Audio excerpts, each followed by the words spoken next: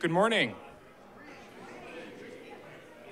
We're about to get started, so if everyone would take a seat, that would be great.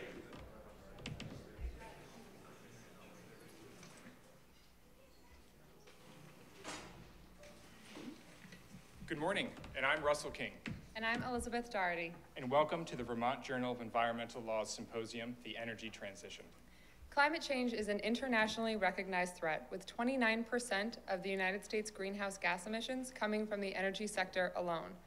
By shifting the current electric system to cleaner generating sources, we can address and possibly eliminate more than a quarter of our greenhouse gas emissions.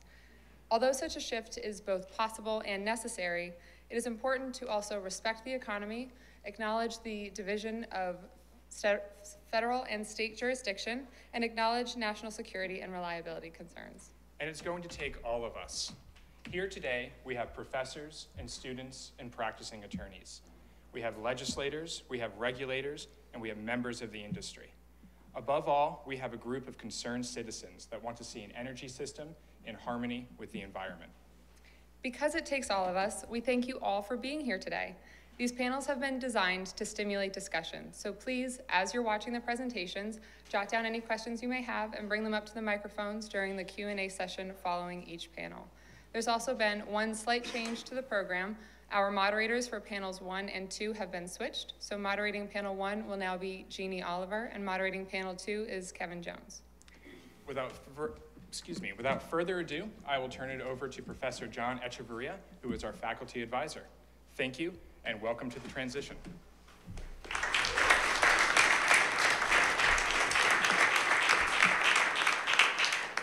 So I'm one of the additional warm-up acts. So welcome. Let me add my voice to the welcome. This is a great turnout for 8:30 in the morning, and I know that the crowd will swell during the day. I bring regrets from our new dean, Thomas McHenry, who wanted to be here and welcome you, but he felt compelled to join the California Environmental Bar at its annual meeting in Yosemite National Park. I don't know why he's not here, but he couldn't be here. Congratulations in particular to Jay Crowder and all the editors of VJEL for putting this together, to Russell King and to Elizabeth Doherty for their tireless efforts to recruit a great panel of speakers and for recruiting this wonderful audience. Thank you to all the speakers in advance for all the wonderful remarks you will offer. I want to just quickly acknowledge some of the faculty who have contributed so much to this behind the scenes. Our Energy Institute, led by Kevin Jones, Michael Dworkin, Jeannie Oliver, and Mark James. Other members of the faculty, including Steve Dykes and Pat Parento, also helped behind the scenes in putting this program together. I'm about done. I'm going to turn this over to Pat Parento, who is known to many of you. He is sort of the guy who's going to get you all revved up and give you enough energy to sustain participation throughout the day. Pat is a professor here at Vermont Law School. He was formerly the head of our Environmental Law Center. He was the commissioner of the Department of Environmental Conservation here in Vermont. He was the regional general counsel, and earlier in his career, he was an eco-warrior. I mean, he was an attorney with the National Wildlife Federation. So just one last point of privilege. Let me just say that in this era of incredible inanity and stupidity in public discourse, it is such a privilege to be able to have a thoughtful, intelligent, respectful conversation here at Vermont Law School in this great little state. Without further ado, I turn it over to Pat Parento with a warning that you have 22 minutes. Thank you.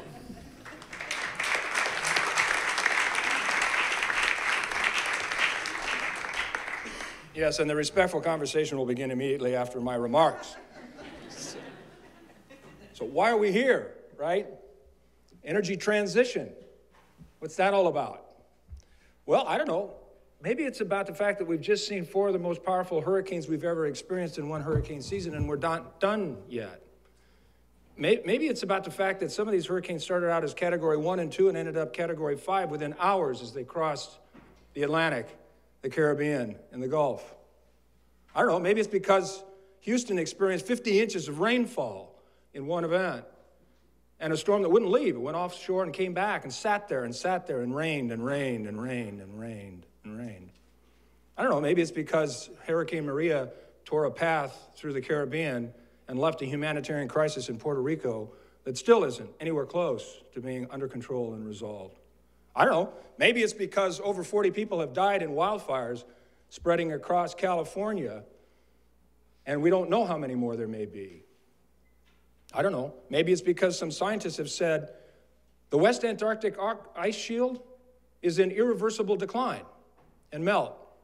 Maybe it's because Greenland is breaking apart. It's not melting like a cube of ice on a stove. It's breaking apart. It's coming apart. Maybe it's because ocean acidification is thinning the shells of oysters off the shore of Washington and Oregon to the point where billions of oyster spats are dying every year.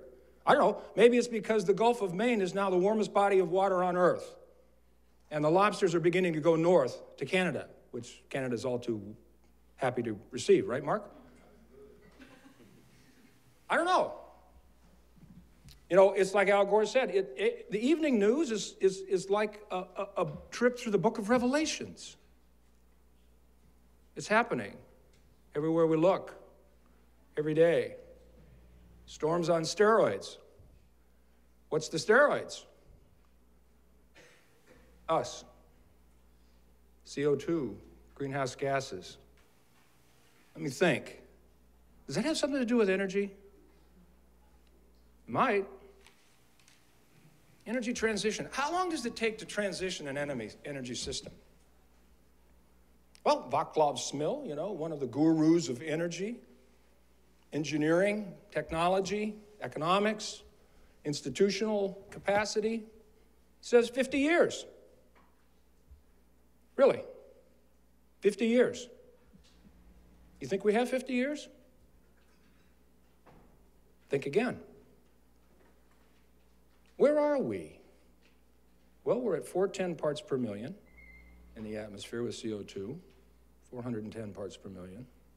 400 was sort of one of these sort of whoop, whoop, whoop, whoop warning signs. We're past that. We've burned through over half of the carbon budget that the IPCC fifth assessment says we can afford to put into the atmosphere before we cross the relatively safe, footnote, not really safe, boundary of 2 degrees Celsius increase. We're already at 1C with a baked-in half C already in the system, yet to be realized.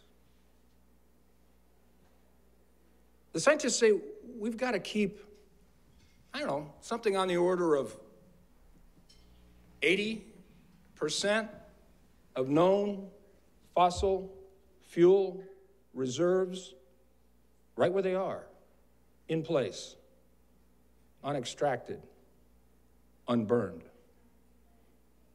That is, if you want to have a 66% chance of maybe holding global temperatures below 2 degrees Celsius. 66% chance. I don't know, what does a 4 C world look like? Because you see, that's the path we're on. That's the path we're on with Paris. No changes or modest tinkering. That's the path we're on. Now, I'm not going to be here to see that with you. You'll see that, many of you in the room. And you can begin to imagine what that 4 C world looks like.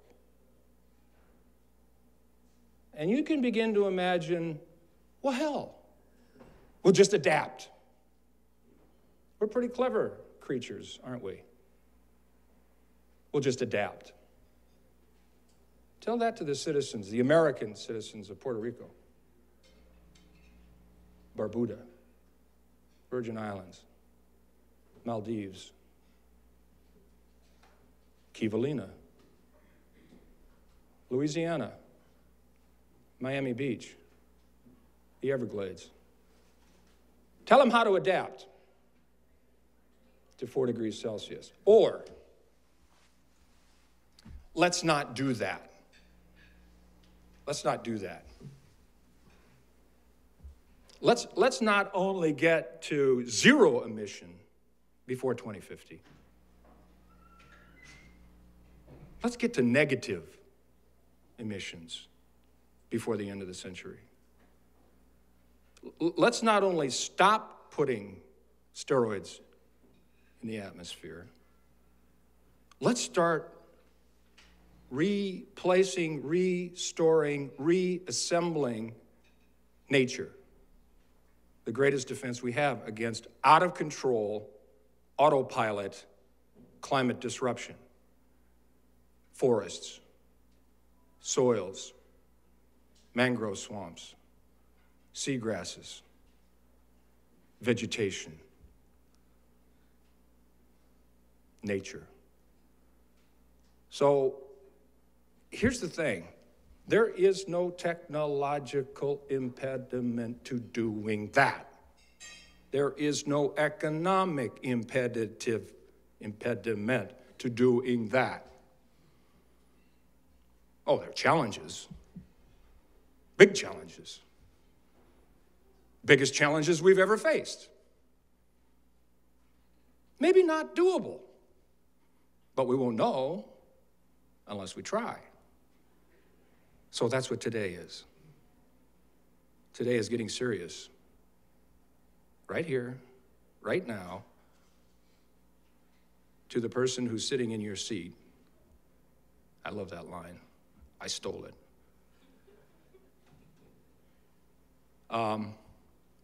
Good news everywhere. Good news breaking out like you can't imagine. Solar prices declining by 80%. You've got all the experts here to tell you all about the details. Solar and wind booming, fastest growing ever. Solar economy producing 6 times more jobs than any other sector of the American economy. California reauthorizing AB 32. Massachusetts adopting a cap and trade program. Regional greenhouse gas initiative upping their ante, lowering their cap, increasing their price control so the price actually starts making a difference in the market. On and on and on and on. Technology everywhere. Have you ever heard of Elon Musk? Do you think he's going to electrify the transportation system? I'll bet on him. I won't bet on Secretary Perry, but I'll bet on Elon Musk.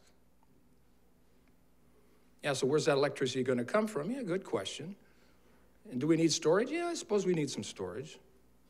Is that a problem? Yeah. Is it a big problem? No. No. It's not a big problem. Solvable problem.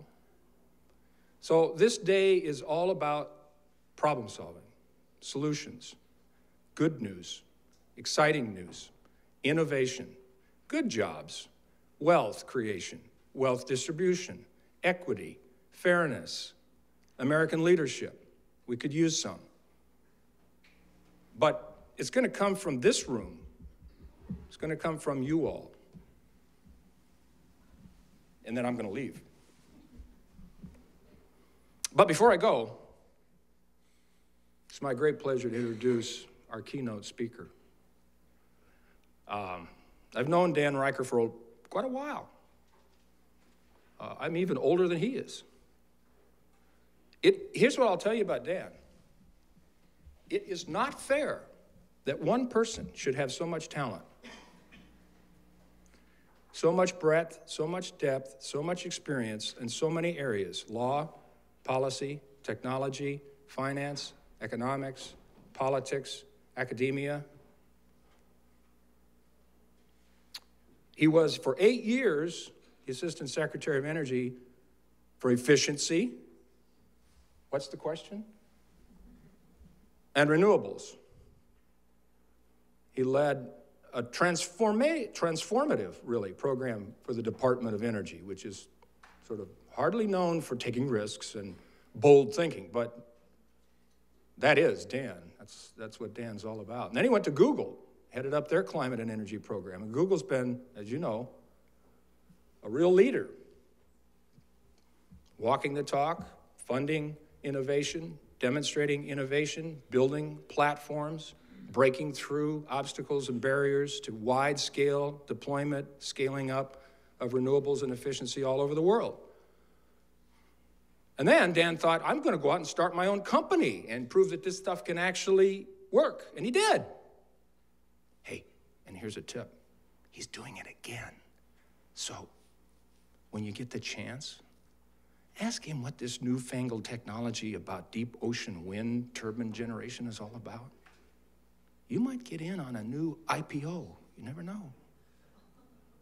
So now he's at Stanford. Decent school, not a bad school, where he's heading up their energy program. He's got dual appointment to the energy school and the law school. If there was a theology school, he'd probably get an appointment there too. He's got a really varied career, NRDC, Department of Justice. He's actually a real lawyer, but that's really the least of what he is. He's an awful lot more than that. He's terrific. And when he, isn't changing the world for the better and improving the lives of people everywhere, he likes to kayak. And, I kayak Miller Pond, right? He kayaked the entire length of the Rio Grande River. And because that, didn't pose such an obstacle, he decided to do the same thing with the Yangtze River in China. So it is indeed my great pleasure to welcome back Dan Reicher.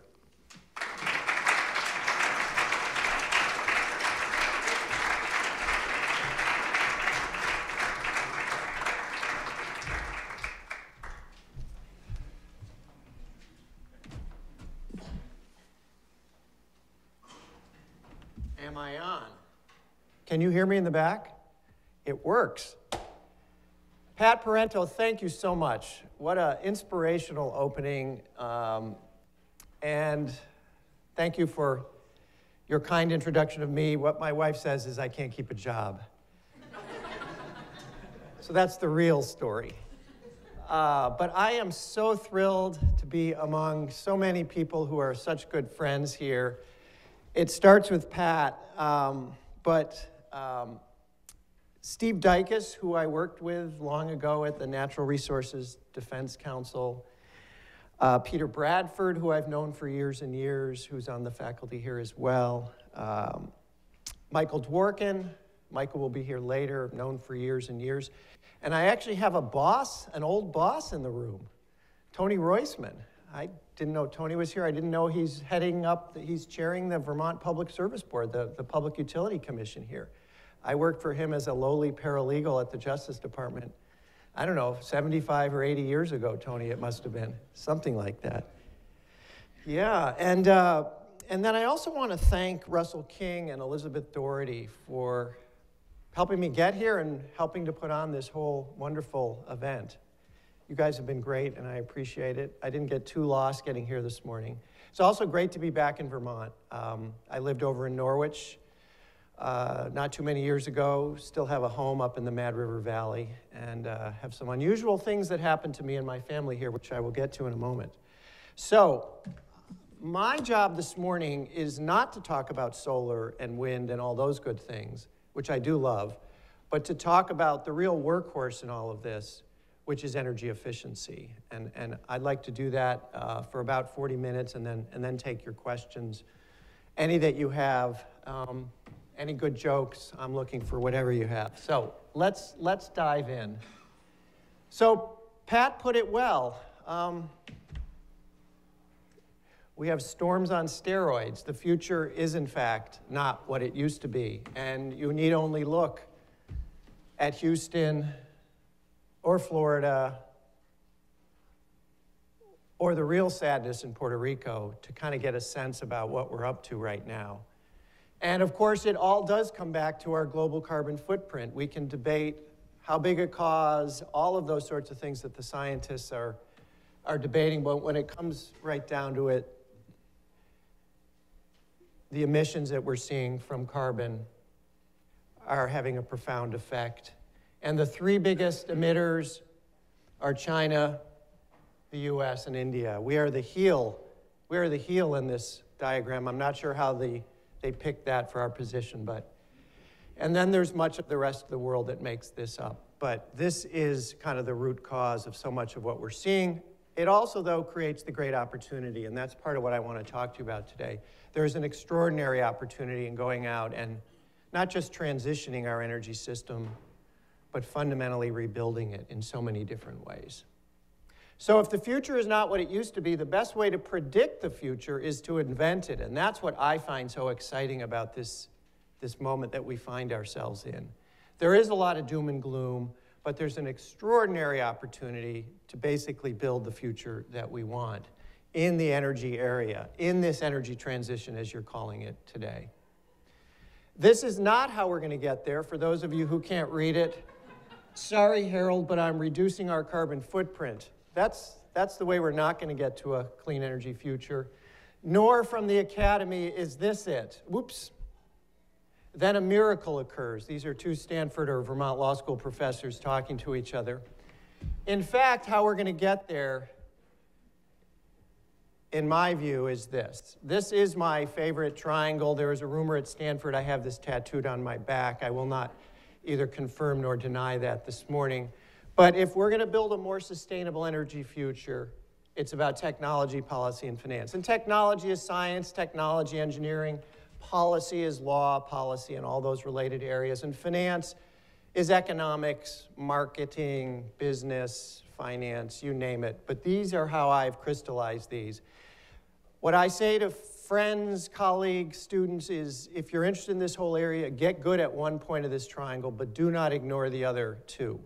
I've seen so many people invent technologies all over this country, really interesting, compelling technologies, but stumble in the law and policy world, find themselves unable to raise early stage capital or down the road from there to secure project finance to actually get full-scale deployment of a technology. We've got to integrate across this triangle, and as you go out into the world as students, you might be here, but be sure you have some understandings about those other 2 points if you want to work in this whole area of sustainable energy.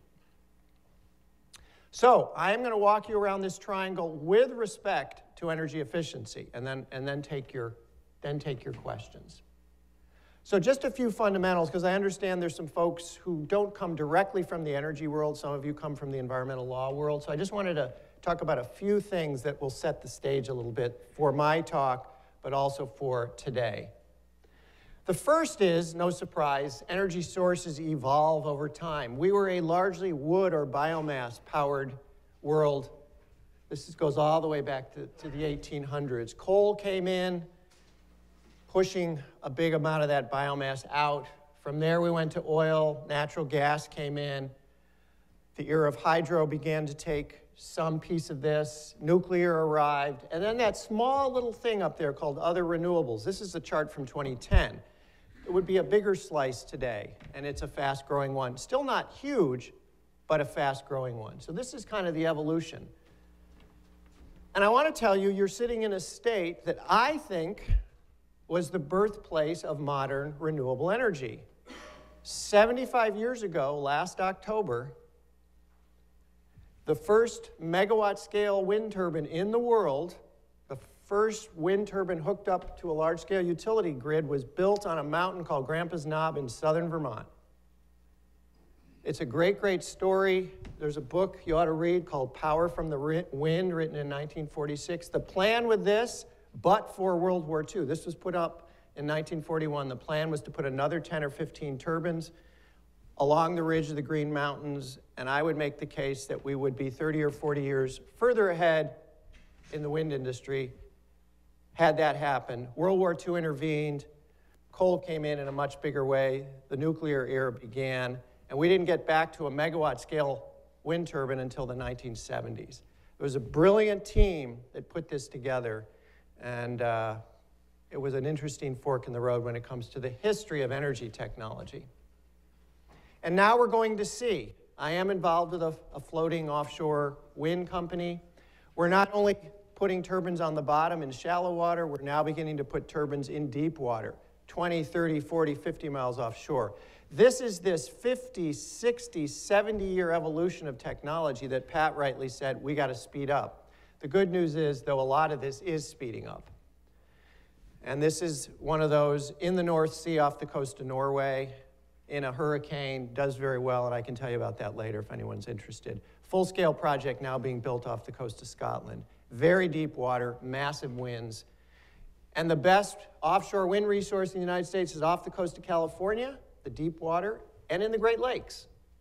Who would have thought? So, that's a little bit about technology transition. Don't get too scared about this chart. This is the ultimate wiring chart of US energy consumption. Put together annually. I recommend it to you if you really want to understand where energy goes in our economy in the US. So you start with petroleum. Most of it goes into transportation. Some of it goes into industrial use. Literally none of it, almost none of it goes into electricity production. We don't make electricity from oil in this country anymore. Natural gas, on the other hand, goes into the industrial sector, the commercial sector, residential sector, and we make a lot of electricity. Take nuclear, all goes into electricity, none goes into these other sectors of the economy. So it's the wiring diagram. Why do I show you all this? Well, first I think it's important to understand where these different sources go in our economy. But the second is, of all this energy that goes in, 100 quadrillion BTUs, or 100 quads, a little under 40 comes out as useful energy, and guess what? The other 60 comes out as rejected energy, the energy we waste. That's why we're talking about energy efficiency.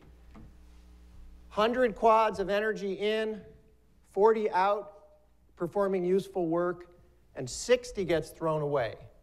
That's why energy efficiency is so important in our economy, and why, yes, solar, yes, wind, yes, all the renewables, but we got to start with energy efficiency.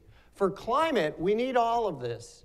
Renewables, carbon capture, changing the fuels in power plants, end-use fuel switching, and then this big one, the biggest one of all at 38% according to the International Energy Agency, that's energy efficiency. The brown segments here are where energy efficiency makes up big chunks of what we got to get done. Efficiency is needed in industry, it's needed in transportation, it's needed in our buildings, and it's needed in a host of other sorts of things. So energy is the big dog in all of this when it comes to this energy transition, and I think that's why we're starting out with energy efficiency this morning. The good news regarding EE, or energy efficiency, is it's our lowest cost resource. It's cheaper than wind or natural gas or all of these other things. These are the standard kind of cost numbers that one of the big investment banks in New York, Lazard, puts together on a regular basis. And look where energy efficiency comes out. This is in cents per kilowatt hour. This is the cheap stuff. So, what do we say? We say efficiency first. And I love what Emory Lovins has to say about all people want is cold beer and hot showers. We want the services energy provides. If we can do it with less energy, we're going to save in our pocketbook, we're going to save in a climate context. So we want the services, and the less we can provide those services, the less energy, the better off we're going to be. Another complicated chart, but this is the famous McKinsey curve for what the cheap and the expensive stuff is when you're going to fix climate change. This is all the cheap stuff, the low cost and, in fact, in many ways, negative cost. Insulation, fuel-efficient vehicles, lighting, air conditioning, water heating. It doesn't get much more boring than that, but this is the important stuff when it comes to energy efficiency. And I want to focus for a second on lighting. This is, of course, the LED. This is the highly efficient technology developed decades ago, but now coming into its own. These are those old-fashioned incandescent bulbs. Lumens per watt is how we measure light per unit of power. Very inefficient, 13 to 18 lumens. Compact fluorescents, those curly ones, somewhere in the 55 to 70 lumens per watt. And LEDs, in the old days, couldn't really beat compact fluorescents, but now they're rising. The amount of light you get out for the amount of energy you put in gets better and better and better. And the great news is, they used to be extremely expensive, LEDs, but they've come down radically in cost. I was at a hardware store a couple months ago, and it was a real, for an energy nerd like myself, it was exciting to go in and see that I could buy 4 LEDs for the same price as buying 4 old-fashioned old-fashioned. Incandescents, the same price. You would have gone into a hardware store not too many years ago, and they would have been 5 or 6 or 8 times as expensive. So this has become not only a great technology, but a cheap one. So I owned a house over in Norwich, Vermont, and I guess John F. Echeverria almost bought this house, it turns out. And I learned about another energy technology called the blower door test. What the heck is that? Well, houses in cold and hot places leak a lot of energy if they're not well insulated. And what you do is you essentially put a giant fan in the door and you blow air out, having sealed up the whole house, closing off everything. So this guy comes over and he does the blower door test. 20 or 30 minutes later, he comes back and he says, you know, I've never had a house that failed this test so miserably. He said, I can't get this thing to depressurize at all, because you depressurize it and then all the cold air starts coming in and you can identify it with all sorts of things. He says, I can't get this to do anything. Now, the rule is the auditor will need to close all exterior doors and windows, open all interior doors, close any fireplace dampers, doors, and wood stove air inlets. We did everything, but he couldn't get it done. I said, what do we do? He said, I don't know. He came back a half an hour later, though, and he said, how many chimneys do you think you have in this house? I said, 2. He said, well, actually, you got a third. He discovered a third chimney, and for the last 70 years, it was open, just leaking all of the heat in the house. And we finally knew why this house was so cold and so expensive. And I said, is it a big job to fix it? He said, no. 5 minutes, bunch of insulation and some foam, and it was done. So some of this stuff is really cheap and really effective. So if you can't measure it, you can't improve it. This is Lord Kelvin, as in the Kelvin scale. We call this ET meets IT, energy technology meets information technology. This is a very exciting area. It's something we spent a lot of time at Google on. There's lots of startup companies, lots of big companies. We developed something called the Google Power Meter. Our tagline was knowledge is less power. And we gave people real-time information on their kitchen counter with a little meter, what was going on every moment of the day. My then 7-year-old ran down one morning and he said, how does this work? I said, go put some bread in the toaster and make some toast. And he saw the thing shoot up. And he ran all over the house, turning things on and off, running down to the kitchen. And I swear after about 20 minutes, he knew more about energy use in a home than about 95% of Americans. This thing kind of worked. Unfortunately, many other people thought it as well. Began using Google Power Meter yesterday, time to buy a more efficient clothes dryer today. Unfortunately, Google did not go ahead, but the good news is there's lots.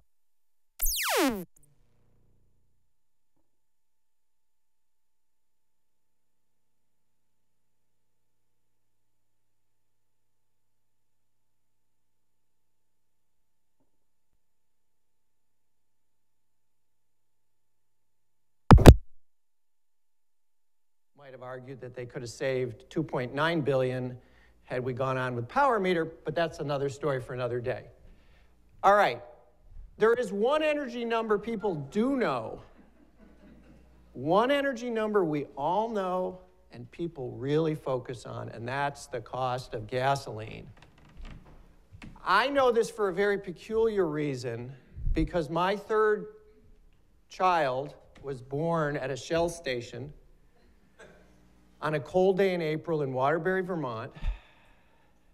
We made it to the hospital. The doctor sent us home. We drove 50 miles home. We had to go back, and we didn't make it. So every year, we go back to this same gas station and take his picture as he grows up. His nickname is indeed Carson. All right, let's keep going. So what's been not driving our improvement in automobile fuel economy for years has been the CAFE requirement. I'm going to talk a little bit about that in a few minutes, but we are finally now, as many of you know, on a path where, as a result of regulations set in the Obama administration, we're on our way to 54.5 miles per gallon, from where we were stuck at about 27 miles per gallon for years and years and years. How are we going to get there? This is not going to be the answer. much as some people like to think that you could do this. But in fact, it's cars like this. You know, everybody's favorite Prius. Chevy now with not only the Volt, but the Bolt is now out. You know, $35,000, 220-mile range. This is a big, big deal. And of course, everybody's favorite car in California, the Tesla. This is the S, but coming soon is the 3, also $35,000. We put our $1,000 down. We are number 278,451 on the list. Sometime between now and 2020, we may get this car, but I'll have to tell you, I'm a little nervous about this car. This is the dashboard. There are no dials on the dashboard. And I said to my kids, how am I going to drive this thing? I got to keep doing this? They said, you'll figure it out. So we'll see. Anyway, the great thing about these plug-in cars is that they can integrate themselves with the grid, not only taking electricity from the grid, but sending electricity back to the grid. And at Google, we did some early work on this two-way flow of electricity between a plug-in vehicle and the electric grid. And why would that be interesting? Well, you know, on a day when we're facing brownouts in California, too much of a draw from the grid as a result of serious air conditioning load, if you've signed up some of those cars, you could say, you know, that power that you bought for 4 cents a kilowatt hour, we'd like some of that, and we'll pay you 3 times what you paid. Send that back to us. And you can move this in 2 directions, and that's what's very exciting about this whole opportunity with plug-in vehicles. So where does this take us? Not to tomorrow's smart grid, and we actually used to talk about tomorrow's smart grid, but we really are looking at today's smart grid with renewables, advanced transmission and distribution, an increasingly smart home with the sort of metering that I talked about, and then a plug-in vehicle. All of this is here today. All of this is rapidly advancing. Lots of small companies and big companies in this game and moving forward quite smartly. So, policy. That was a quick run through technology. Now let's get to the next point of the triangle. And I'm not going to use an energy efficiency example. I'm going to use a wind example. Policy really, really, really does matter, as most of you in this room knows, when it comes to energy and environment. This is a chart of the wind production tax credit. This is the tax credit that has driven wind deployment in the United States since the 1990s. When it's in place, we see substantial wind deployment. When it expires, as it regularly does, we see massive drops, and the biggest was in 2012. 13,000 megawatts built in 2012. The credit expired, and look where we ended up, at about 1,000. So policy really matters. We fortunately moved forward in 2015, and as some of you know, both the solar tax credit and the wind tax credit were extended over 5 years, but the wind tax credit is now coming down. But that's a predictable decline. That's the way it was set by Congress. It wasn't a 1-year authorization. So policy really can make a big difference, and I always have thought this is quite a visible example of that. So I want to talk about 2 issues regarding energy efficiency, and in the policy context, that is low consumer demand. In the finance context, that is investor concerns about risk. I think these are the 2 fundamental problems that we face with energy efficiency today. So let's talk about those. This is fundamentally a demand challenge. This comes from a building energy efficiency specialist at the Lawrence Berkeley National Lab. People just don't care that much about their energy use. You've got to solve a problem people feel like they have. And I really think that's one of the things we're up against when it comes to selling this cheap energy resource called energy efficiency, our cheapest energy resource. Now, President Obama did think that insulation is sexy stuff. I kind of love that quote. I started to talk about it, but most people do not think that insulation is sexy stuff. Our current president, well, I won't go into that. All right. So let me ask you, what's cooler? The Vermont house with solar panels or the high-efficiency furnace in your basement? Yeah. I mean, This is a fundamental problem. If I could get solar panels on my house, boy, that would be exciting. I'd love to do that. I'll struggle to do that. I'll go online. A high-efficiency furnace? It doesn't get much more boring than that. And I say that because I think this is one of our problems in selling energy efficiency. And we're up against this across pretty much the entire range of energy efficiency technologies. So we owned a house in Washington, D.C. And when I was in the Clinton administration, I decided it was time to walk the talk. So we did a renovation. We did a green renovation of this house in 1998. We did all of the sort of things you need to do. We put in a high efficiency, a SEER 15 air conditioner. We redid the furnace. We put in insulation, all of that. But the cool part of it were the solar panels on the back. And we got to write a piece for the Washington Post about it, about back then in the late 90s actually selling power back to the local power company. So I got a taste that, when it comes to the press, when it comes to a whole host of people, this is the exciting stuff. I will tell you, we had a 2.5-foot snowstorm in DC one night, 6 months after these panels were put in. I heard a big boom on the roof, and I went out the next morning, and the entire solar system had collapsed. It had the wrong rack, and it was destroyed, and my insurance agent said he had never heard of solar power before. So that was my 6-month first experience with solar on the roof. So, on we go.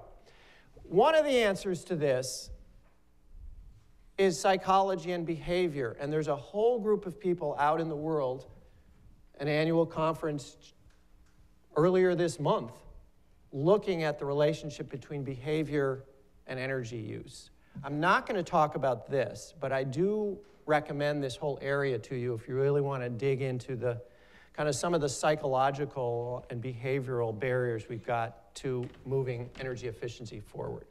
What I do want to quickly go through are some of the policy tools to stimulate energy efficiency demand. There's a whole set of tools we've put in place at the federal, state, and local level to stimulate energy efficiency. It was a recognition decades ago that energy efficiency wasn't going to sell itself very readily. So let's walk through these. The first are federal energy efficiency standards. This is the unsung workhorse of federal energy policy, federal climate policy. This is a long-standing program at the Department of Energy, now covering more than 60 products, a huge percentage of residential energy use, as well as fairly substantial commercial and industrial. Things like washing machines, refrigerators, air conditioning, pumps and motors, the efficiency of an electric motor, the efficiency of a pump. This is also really boring stuff, but this really gets deeply into energy use in this country. The savings over time as a result of these many standards have been very substantial. Remember, we use 100 quadrillion BTUs in the US economy. This is what we've saved is well over 1 year of overall energy use, and 7 billion metric tons more than what we annually emit in terms of carbon dioxide, so over the life of these standards. The legal basis, these goes way back to the 1975 Energy Policy Act, and the key is the Secretary of Energy sets them.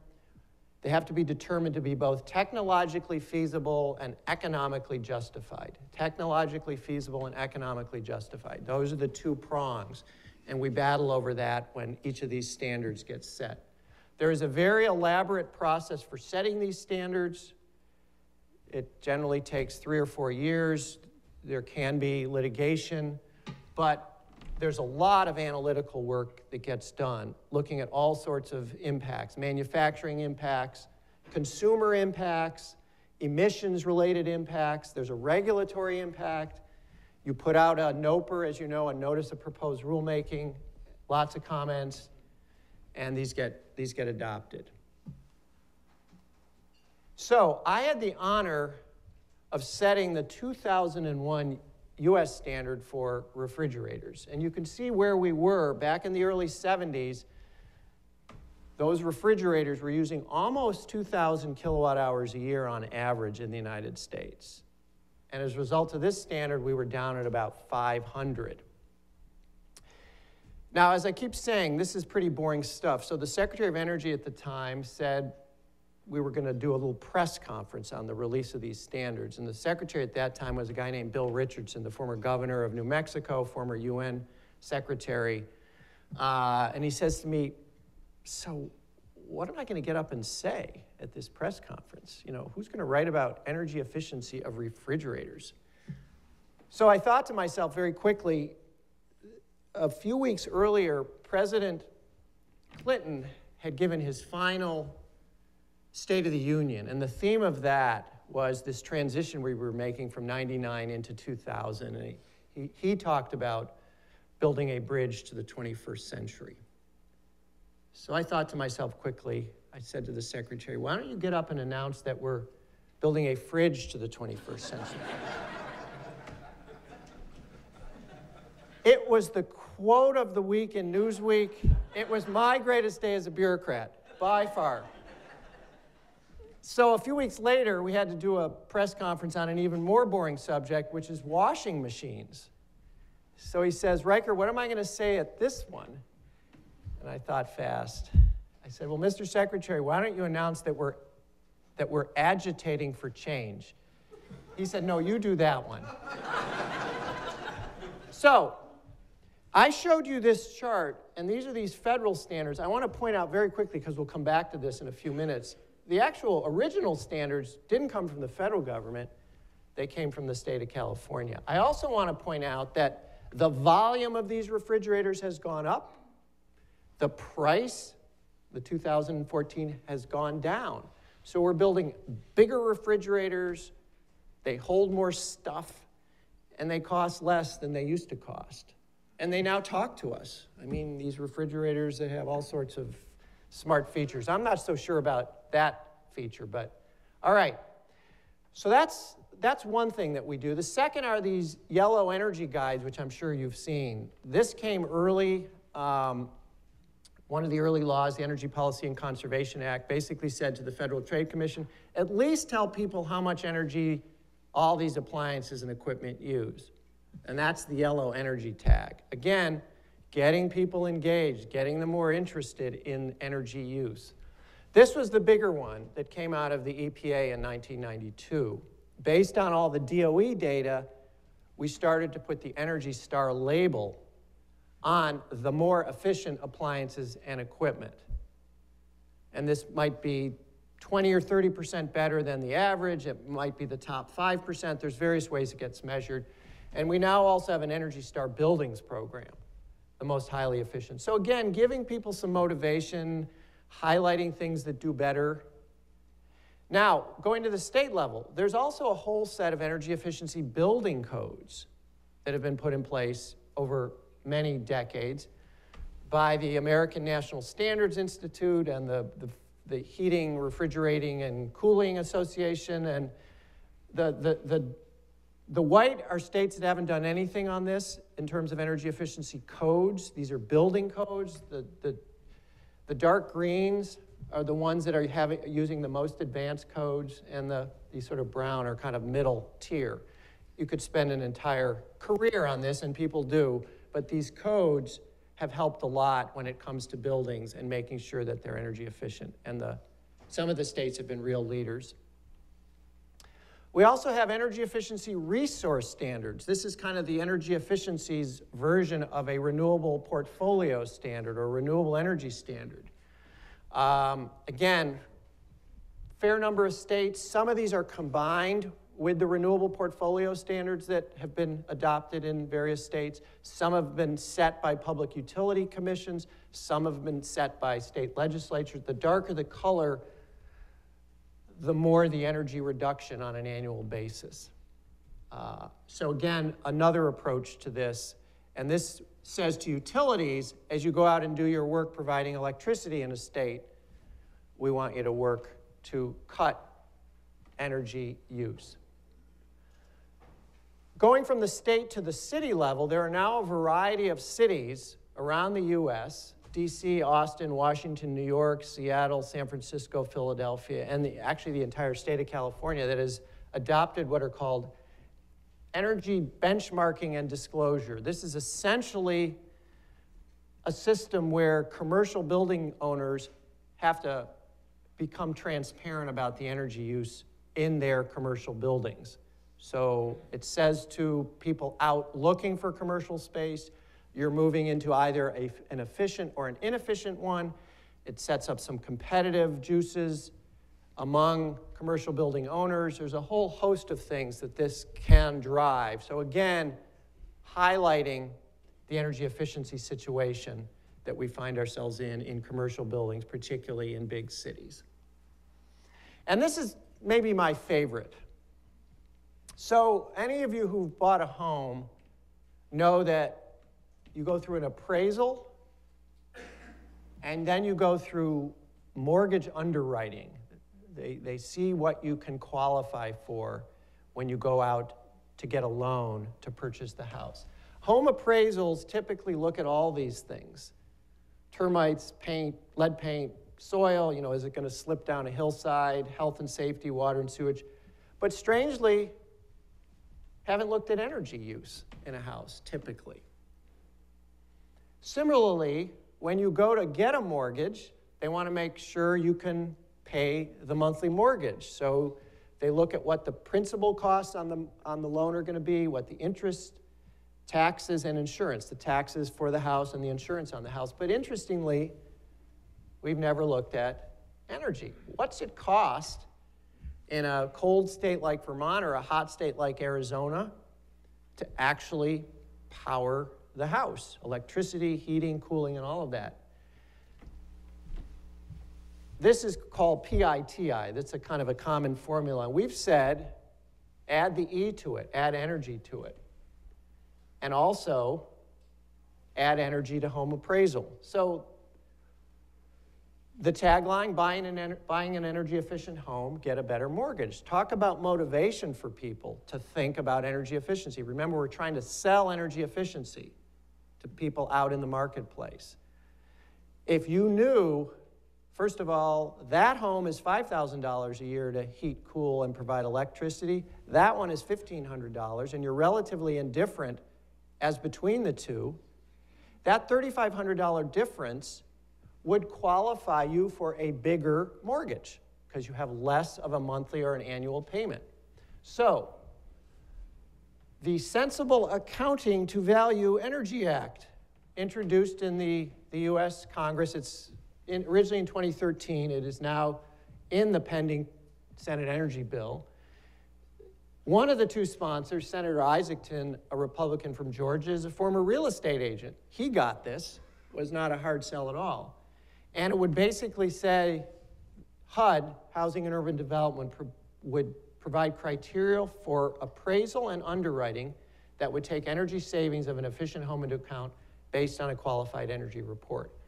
So this would be injected into the federally regulated system of mortgages and underwriting, and you would get this cranked into the system.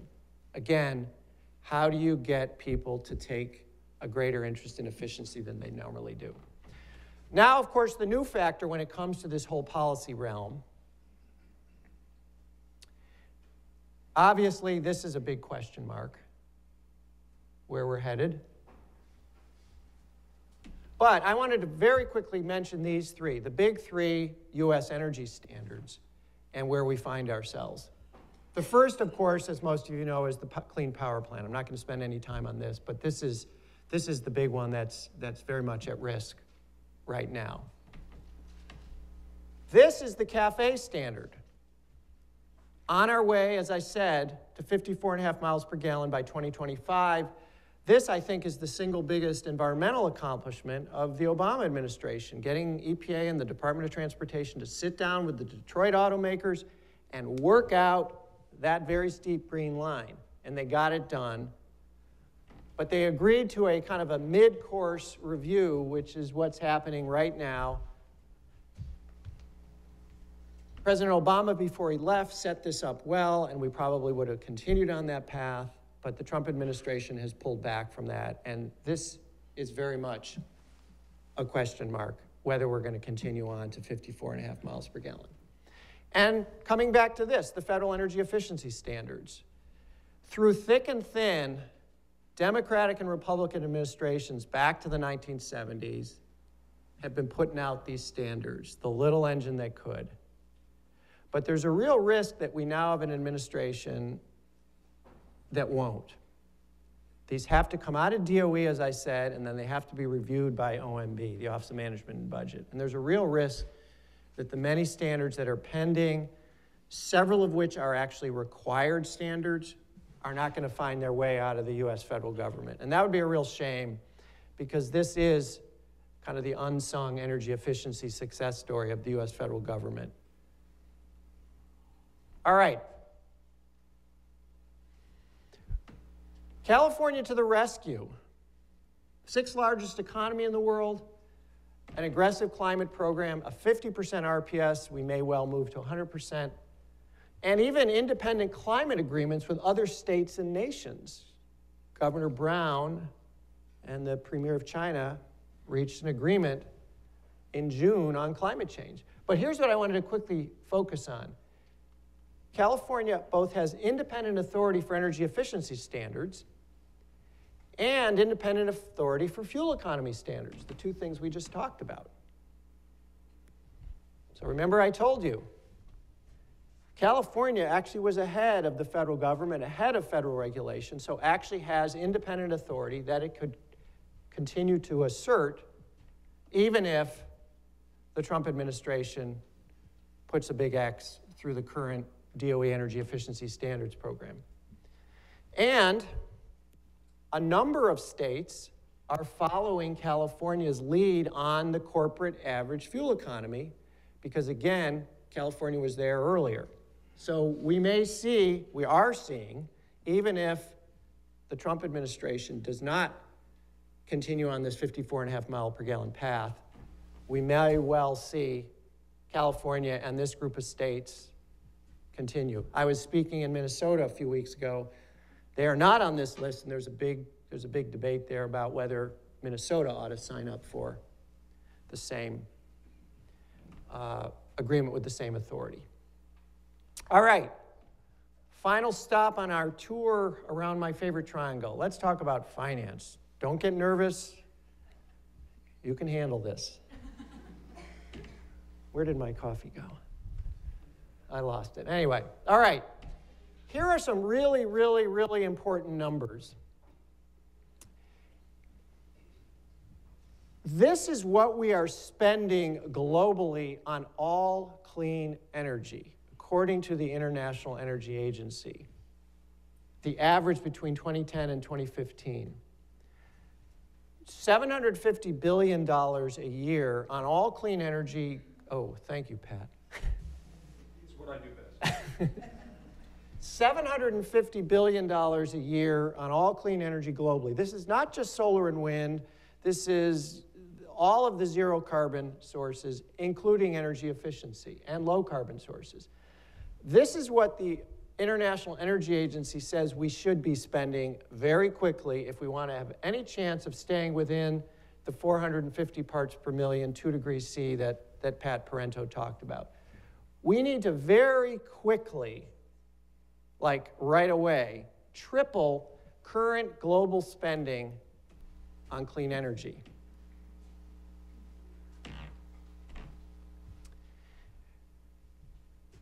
I used to take great comfort that there was a lot of money on the planet, that the institutional capital, as we call it, the big pension funds, insurance companies, mutual funds, sovereign wealth funds, this is like Saudi Arabia's oil fund, the Norwegians' oil fund, and then lots of billionaires. The total is about $100 trillion. And I used to say, until I met a very smart guy from Goldman Sachs, we got plenty of money. It turns out that's the wrong number. This is the right number. This is what's available annually, the investable capital, as they call it, on everything globally. Investment in transportation, in IT, you name it. This is the rough number that we've got to spend on everything. Set that aside, set that next to the $2.3 trillion need that I just talked about. And what you're beginning to see is what we've got to be spending on clean energy to have a shot at dealing with climate is a pretty big percentage of all the capital that's available annually. A complicated chart, but what the story is here, this is a breakdown of all the pension fund investments. Anyone who's got a pension fund, you've got people in New York who are out investing your pension fund, and they put it into mutual funds and government bonds and private bonds and shares of public companies. It turns out a very tiny slice of that is even available to go into energy. And it's not just an 8% slice, it's a much smaller slice of that. In part because of the risk that comes with much of the energy investing globally. What do I mean by that? We talk about 4 big risk categories when it comes to investing in energy projects around the world. There's policy risk, emissions rules, trade policy. We've got a big mess right now in Washington that may result in a solar tariff. If you're an investor and you're looking out at the prospect of a big tariff being placed on solar, you're saying to yourself, well, that's a risky investment. Low and unstable electricity prices, low and volatile natural gas and oil prices. We got cheap natural gas. What if it becomes expensive natural gas? We've got cheaper oil. What if it changes? Overgeneration and curtailment. We've got a problem in California now where in certain parts of the day, certain seasons, we're producing more electricity than we can use. We are overgenerating and we are curtailing the solar and wind projects that are producing more than we can use. That does not sit well with an investor in a solar and wind project, the prospect that you may not get paid at all for some of the electricity you're producing. Now, the good news is there's opportunities for storage that are coming down the road. You can build more transmission, but all of that's complicated and that has its own set of costs. Permitting. It's tough to get certain projects permitted in this country and a lot of places around the world. Transmission. We've used up a lot of the good transmission and interconnection sites for a lot of projects in the US, and in some countries they don't exist in the first place. And then a whole set of things, the investment regime. Unstable currencies, for example, in the developing world. You put dollars in, if you're a foreign investor, you get their currency back. What if it's volatile? Again, these are the sort of complexities that make much of the investment in clean energy projects around the world not the sort of risk that a lot of investors want to take. And it's what gets you into that pretty small slice of the pension fund pool that I mentioned a few minutes ago. Now, there's good news here. We know how to fix a lot of these things, and we have a project at Stanford that's kind of digging into each one of these investment risks and what can be done. We're working with some of the big investment banks. We're working with governments. We're working with a variety of people. How can we lower the risk that attends many of these kinds of clean energy projects? And I want to be clear. I'm not just talking about solar and wind projects. I'm talking about the rest of the renewables. I'm talking carbon capture, nuclear projects, and even energy efficiency. There are a variety of challenges with energy efficiency, as we've talked about a little bit. So what happens is these 4 risks compound and make a desirable investment, nice tall green bar and a nice short red one. It makes the green bar drop and the red ones go up. CO2 prices unstable, electricity prices unstable, an uncertain EPC. That means an engineering, procurement, and construction contract. If you have a technology that's not fully ready, the contractor is going to say, sorry, it's going to cost you more to get it done. And then the debt term. You'd like a nice long-term loan of 25 years, but if you've got a risky project, the lender may say, I'll give you 7 years. That raises the price. That's the bad news. The great news is this is a massive economic opportunity. We're going to spend, one way or another, about $50 trillion between now and 2035 on energy. And I didn't say clean energy. We're going to make that choice, how clean or not clean it is. But we're going to be spending tens of trillions of dollars building and rebuilding global energy infrastructure. So it's a massive economic opportunity, and some, like the International Energy Agency, call it the biggest economic opportunity of the 21st century, bar none. The great news is that energy efficiency has nice returns and relatively low risk. So not only is it cheap, as we saw at the beginning, but among investors, it's looked at as a pretty attractive investment given its relatively low risk. You pretty much know that if you put in this advanced lighting system, it's probably going to work. And you've got a lot of experience with it. And again, we saw this before, a low levelized cost of electricity. So we're spending about $230 billion a year on energy efficiency globally. And what that original chart I showed you from the International Energy Agency says is we've got to multiply that by 5 or 6. It's the single biggest increment of increased investment that we need if we're going to have a shot, again, at staying within that 450 degrees centigrade. 450 parts per million, 2 degrees centigrade. Here's an interesting example of the US efficiency opportunity. $300 billion investment opportunity. This is Deutsche Bank looked at this. $1 trillion in energy savings over 10 years, and you could cut about 10% of US climate emissions. That's a pretty sweet deal. The capital is there in the United States, but it is not flowing. So 3% of existing commercial space is renovated each year. Just 1/10 include a state-of-the-art energy efficiency upgrade. And it's even lower. People, you know, the granite countertops are much more interesting than the efficient furnace. That's our basic dilemma. So this is the second issue. We talked about low consumer demand in the policy context. Let's finish up talking about investor concerns about risk. There's 3 kinds of risk. There's credit risk. Is the borrower, person who's borrowed the money, likely to pay you back? And that comes up in both the residential and the commercial context. MUSH means municipalities, universities, schools, and hospitals. This is another category of investment opportunities where energy efficiency is a big deal. Asset risk.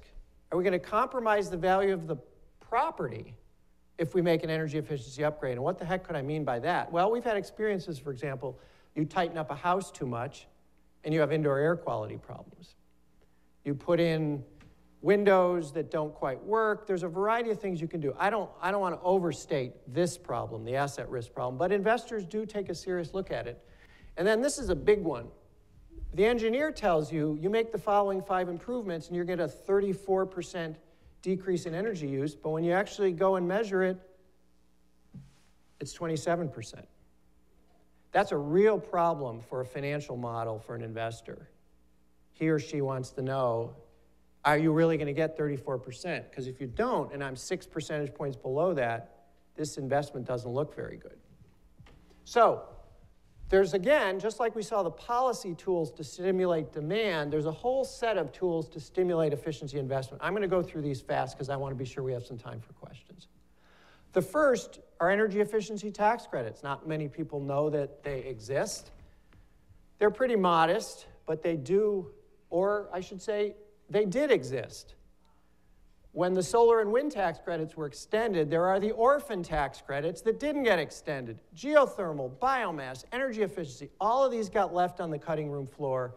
The only ones that got extended were solar and wind. The orphan tax credits, and this is one of them, was a really unfortunate result, and there's all sorts of finger pointing about why it happened, but what we need to do is in this current tax discussion in Washington, we should put these orphan credits back in place like we did solar and wind. All right, these are complicated, so I'm going to go through them fast. There's lots of ways to make it easier for people to renovate in an energy efficient way, either a residential or commercial building. One is let them pay it back on their energy bill, their electricity bill. Give them a loan, and this is a monthly payment they make anyway. Put it on that bill, and that can help the investor say, aha, I have a better assurance that this is actually going to get paid. Another one, property assessed clean energy, is put it on the annual property tax bill. Essentially float the loan and have it paid back on the property tax bill. We call that PACE, and there's something called the PACE assessment. Lots of complexities in this one. It works in the commercial space, but Fannie Mae and Freddie Mac have problems in the residential area. I won't get into it, but it's an interesting concept, and it's getting some traction. This is one of my favorites, called energy savings performance contracts. This is where big companies, you probably heard of a company like Honeywell, it takes its own money, goes into a building, commercial building, and frequently a federal building, does the energy retrofit under a contract, and pays itself back. Well, let me say it this way. The company that owns the building or the federal agency pays this back, but has already achieved some savings. So this is the debt service, and this is the reduced energy bill, but it's already saving. And then when the contract is over, when Honeywell has been fully paid back, you have a much reduced energy bill.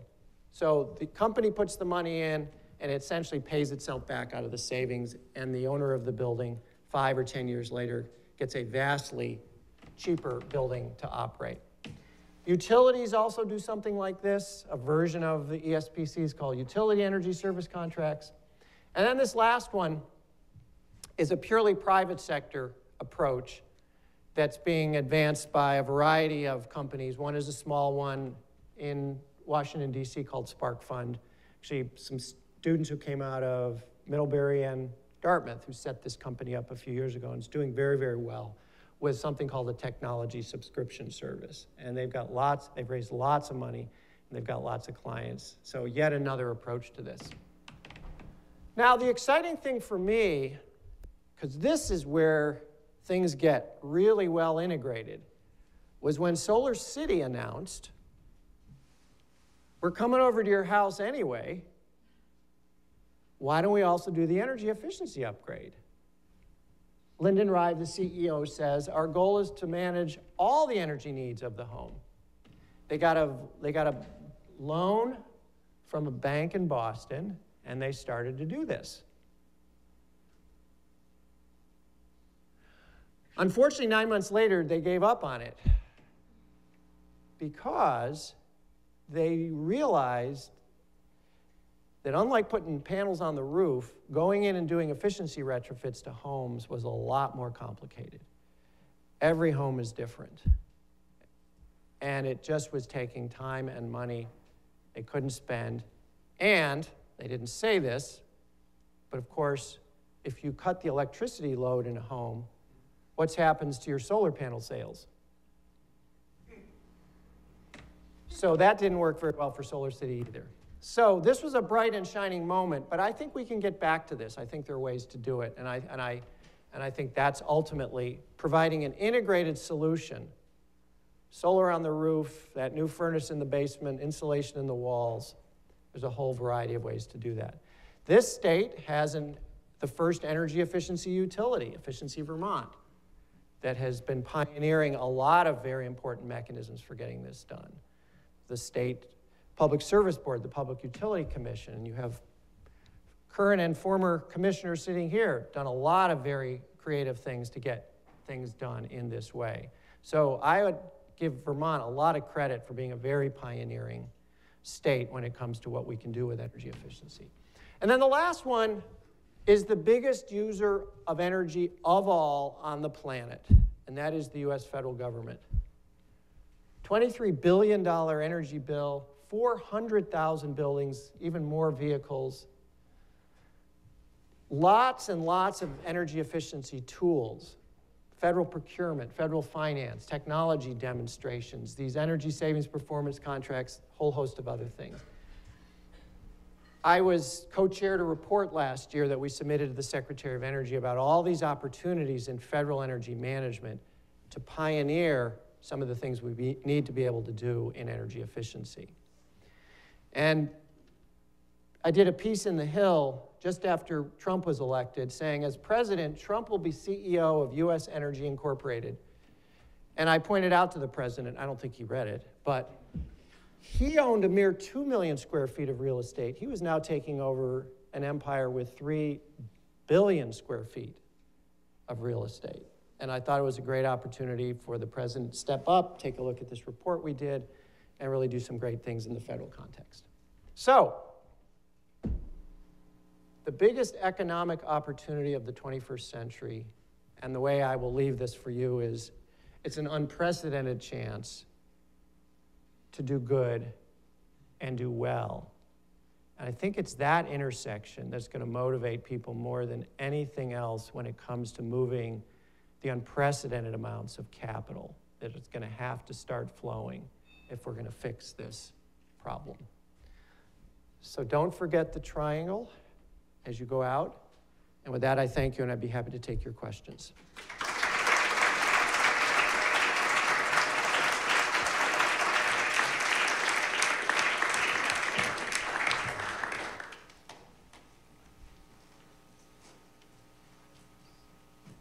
Don't be shy. Please. Hi, my name is Margaret Shugart. I'm on VJEL as a second-year student. Thank you for this incredible presentation. Regarding your tattoo, or that energy triangle, at a school where we're really focused on policy and we have a lot of great guidance, how do we then branch out to the other two? And outside of just reading or even going to conferences, but making connections and having relationships with people who are really active in those realms. So I think one of the interesting opportunities, and I've spoken some to your new dean and president, there's a lot going on in energy engineering and technology over at Dartmouth, and there's a very good business school. So I think one of the things that this school can be doing more of, and I think both schools are interested, is trying to integrate a bit around that triangle, you know, with 20 miles or whatever it is down the road. So that's kind of a short-term, I mean, not a short-term, but a close-by opportunity. And then I think that, summer opportunities, there are lots and lots of law firms that are doing environmental law, but I can't tell you the number of them that also have an entire practice focused on going out and developing and financing clean energy projects, or going out and developing and financing energy efficiency installations. So those practices are growing very, very quickly. So in a law firm, there are lots and lots of NGOs now that have gotten very interested in this whole area of clean energy finance. So again, in almost any of these contexts, you can see these things coming together. Thank you. Can you hear me? There we go. Utilities tend to collect their revenues through volumetric sales, and energy efficiency reduces the volume of electricity. Could you discuss that perverse incentive and ways to get around that? So the issue is, traditionally you make money if you're a utility by selling more electricity, so how the heck do you step up to a need called energy efficiency that's going to reduce your earnings? And there's been lots and lots of experiments and lots of things put into place. This whole world of restructuring of electricity markets in various states has gotten us to a situation where you make sure that utilities can, in fact, see some upside to cutting electricity use. So California has done things like that, Massachusetts, Vermont. There's a whole host of ways that we've restructured our approach. Public utility commissions and state legislatures have restructured the approach so that utilities do have greater incentive. And there's lots of professors in here who know this far better than I do, but it is a very, very important question. And, we've had varying degrees of success in making it happen. And there are some states where it hasn't happened yet, and that's why they're often the states that have white spaces on the map, where efficiency has not seen much uptake.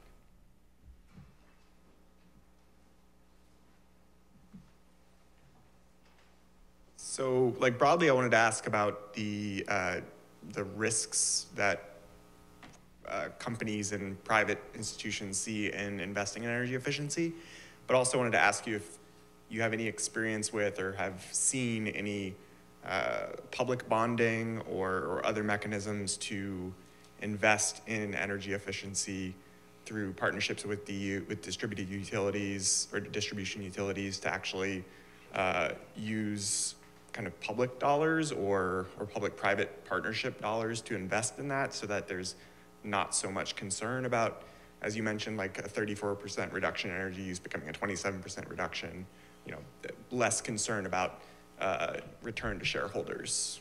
Good. It's a good question. And let me just say one thing. When we talk about $50 trillion that's going to have to be invested, I just want to emphasize the vast proportion of that is going to be private money. You look at the Green Climate Fund that was committed to the developing world, that's a $100 billion fund. It's only at $11 billion right now. The U.S. has walked away. So we're not going to do a lot of this on the back of public money, but public money is quite essential. Public money can really put oil in the gears of things that might not otherwise work. So it's not so much that public dollars are going to flow into just the basic financing of big projects, but can buy down risk, as you say. There are very innovative ways where public dollars can kind of take the risk out of a project in various ways. And in a paper we're putting together, we walk through many of those mechanisms that can be used to essentially take that risk out of the fall from 33% to 27% and get investors to a place where they're willing to put some money in a project. I'm not going to go into the details because we don't have time, but there's great things we can do with public dollars. Yep. Thank you. Good morning. And thank you so much for being here and the previous work that you've done on behalf of energy and efficiency. I'm Tim Yarrow, 2002 graduate from law school. You had touched on the unknown factors, the present executive administration, somewhat allergic to facts and science, et cetera. But my question is somewhat twofold. How important is the executive administration to either support or detract from process towards energy efficiency? In other words, can they really get in the way and gum up the works, or are there other forces at work here, either through Congress or the courts or the market forces that can continue to allow steady, predictable progress? So they can get in the way very significantly, and the easy example, as I gave, is if they don't end up putting out these energy efficiency standards, if they pull back on the CAFE numbers. Even within the Clean Power Plan, as many of you know, energy efficiency is one of the ways to meet Clean Power Plan beyond the fence line mandates. So even in that context, so these big three standards, an administration that's not committed to them, if we end up in that place, can do major damage. This smaller example, but one that I think is important nonetheless, the federal government should be a leader, not a laggard, in its own facilities, these 400,000 buildings. And there was some real momentum, a very important executive order that was issued by President Obama that was really pushing out strongly to make these federal buildings the most energy efficient in the country. And not just that, but use federal facilities, federal buildings as technology test beds. The Department of Defense has a very advanced one, and the General Services Administration, which owns most of the non-DoD buildings in the United States, a very impressive technology test bed, so that private companies could go into these federal buildings and try stuff out before they try it out in the commercial sector. So now, is Congress going to rescue us? Right. I'm not optimistic. But can the states continue down this road? I think they can, and I talked a little bit about that. And there's plenty of states in a position to do that. Finally, we have gotten to such a point when it comes to the economic opportunities around clean energy that I think it's the private sector that said, damn the torpedoes, full speed ahead. We're making money at this stuff. So, and I think that could be the greatest savior of what we're trying to do here. I said the last. Now the real last is a competitive opportunity that we really risk giving up, which is with other countries. The Chinese have decided in their multiple 5-year plans, the 13th being the latest, that they want to own this clean energy space. And they have a very organized effort to do so.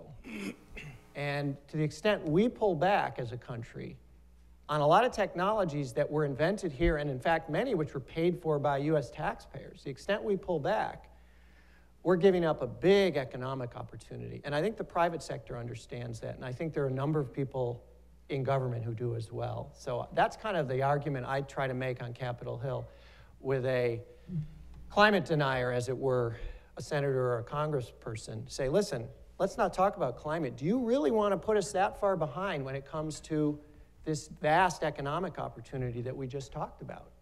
That's what you're doing. And you're sacrificing US taxpayer investment in the technologies that the Chinese now lead on. We put out a report last spring at Stanford about the Chinese solar industry, funded by DOE. I encourage you to read it, because we are getting our butts kicked by the Chinese when it comes to solar. The only thing we've got left is decent deployment. They're getting really good at R&D. We still lead in R&D, but they are catching up very, very fast. They have a very organized effort to take over global solar R&D. And we don't manufacture much anymore. So one more question, then we're done.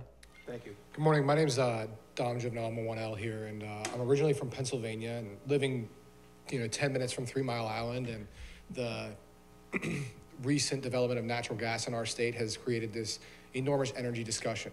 But a sector that's often overlooked is agriculture, being our #1 industry in Pennsylvania, and the energy and efficiency that that sector consumes, with 30% of global energy consumption stemming from agriculture. So how do you believe we make that switch, because obviously Americans love to eat, and so does the world, to a more efficient agriculture sector that uses energy in a more efficient energy, or even less energy? Yeah, ag sector, big opportunity. It sounds like it's something you know a lot about. I know less, but I will tell you that the bioenergy sector, a piece of the ag sector, it's kind of has a mixed reputation, but from biofuels to biopower, go up to Burlington to the biomass-fired power plant there, to biomaterials, bioprocessing. There's a lot we can do to essentially find substitutes for hydrocarbons that can come out of the chemistry of things biological. So I still have great hopes for that sector, and there's still some real progress being made. With that, I thank you very much.